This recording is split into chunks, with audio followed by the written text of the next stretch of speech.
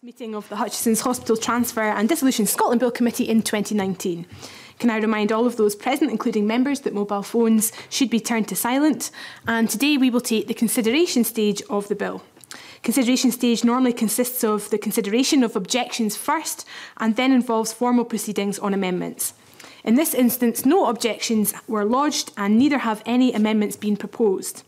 Accordingly, the only function of the stage is to formally consider and agree the individual provisions of the bill.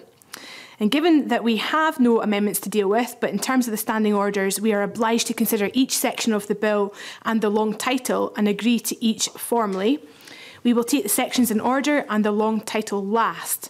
Standing orders allow us to put a single question where groups of sections are to be considered consecutively, and unless members disagree, that is what I propose to do. Members content? Content. So firstly, the question is that sections 1 to 5 be agreed to. Are we all agreed? Yes. Secondly, the question is that the long title be agreed to. Are we all agreed? Yes. That ends consideration stage of the bill. Once consideration of the bill is complete, this is likely to be the final meeting of the committee, and that the bill will now proceed to the final stage, which will take place in the chamber. Can I thank the promoters and members for their assistance and work on the bill to date, and I close this meeting.